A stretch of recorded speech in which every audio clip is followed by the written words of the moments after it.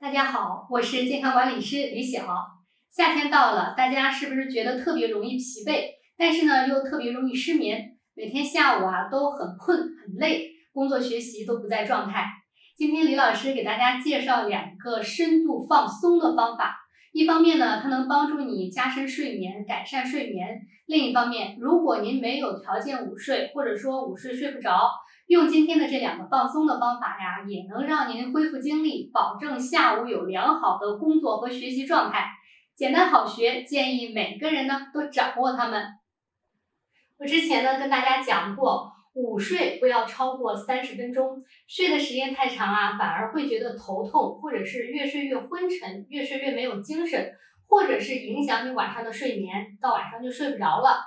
但很多朋友说呢，才睡30分钟，我还没睡着呢就得起来了。那么您可以试试我接下来讲的这个方法。首先我们平躺在床上，或者是您的沙发垫子上都可以。然后我们把身体呢摆正，您的头部跟脊椎保持一条直线，面部朝上，不要把头歪向任何的一边。双手放在身体的两侧，手臂放松，掌心朝上，距离你的身体大约是10到15厘米的这样一个距离，不要紧紧的贴在身体的两侧。好，接下来双腿微微的打开到一个你感觉到非常舒适的宽度就可以了，不要把双腿呢分得特别的宽，也不用特别紧张的把双腿并拢。好，接下来合上双眼，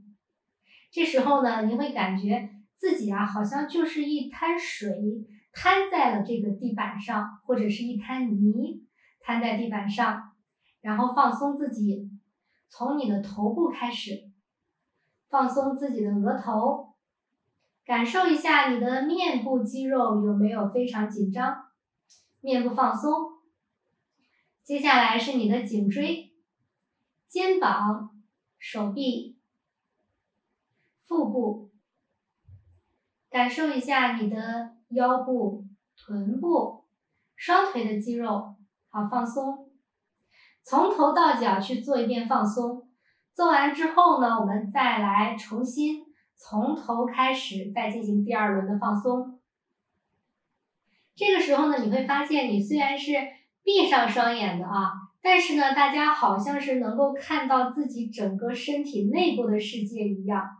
其实这就是我们所说的精神内守，也是一种内观，就是我们在看自己的内在。这时候你会发现，原来我的肌肉我的骨骼，或者是我的每一个关节原来这么紧张，我把它放松开是这么的舒服。很多朋友会觉得，那我的脑子如果胡思乱想，我静不下来心该怎么办呢？其实呢，当你跟着我刚刚讲的从头到脚一遍一遍去放松身体的时候，你的注意力会不由自主地集中在我们的身体之上，有形的这个身体之上，那么你就会发现你少了很多无形中的胡思乱想的杂念。如果上班没有条件午睡的朋友们呢，那我们在疲惫的时候不方便躺下，一个简单的坐姿也能让你迅速的放松下来，达到我们同样的效果。首先咱们找一张有靠背的这种椅子你坐在椅子上，把我们的背部靠在椅背上，头部呢有所支撑，最好是能够倚靠在墙壁上，或者是您准备一个颈椎枕，这样呢依靠着我们的颈椎，双脚有力而且坚定地踩在地板上，2个膝盖可以微微的分开，眼睛闭上，然后放松我们的面部肌肉，闭上双眼，感受你的姿势调整到一个最佳的放松的姿态。在你的脑中缓缓地感受身体的每一个部位，从头到脚。如果发现你的身体有某处特别僵硬的地方，一定要把它放松到。想象着你的呼吸进入到紧绷的位置，你通过这种有节奏的深入的呼吸，释放着身体的压力。随着你每一次的吸气，感觉着这个氧气在不断的输送给你身体紧张的位置。随着每一次的吐气，你好像都丢掉了一分紧绷，